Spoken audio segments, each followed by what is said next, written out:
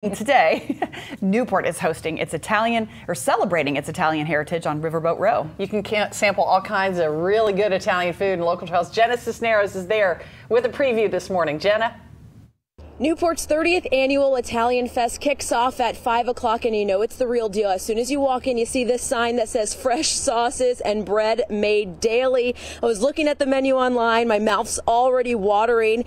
Some of the most popular Italian restaurants and vendors are going to provide authentic Italian cuisine. And just to name a few, you'll be able to get bruschetta, chicken parmesan, stuffed shells with 3 cheeses, meat, fresh made sauce, meatballs on a stick, and meatballs on a hoagie. Then, of course, you can get your favorite desserts like cannolis and gelato. Seriously, just come out here hungry.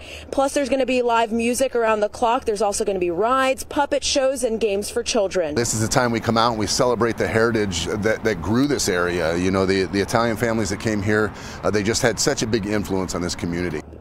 One of the more popular parts of the event, aside from the food, of course, is the Italian photo booth that shows all the families that came to Newport back in the day. You can start checking that out at 5 o'clock, and the event runs through Sunday. Reporting in Newport, Jenna Cisneros, Local 12 News. Thank you, Jenna. More than 120,000 people are expected to attend Italianfest. One of my favorites. We got to sample some of Pompilio's yesterday. It was very good. So good.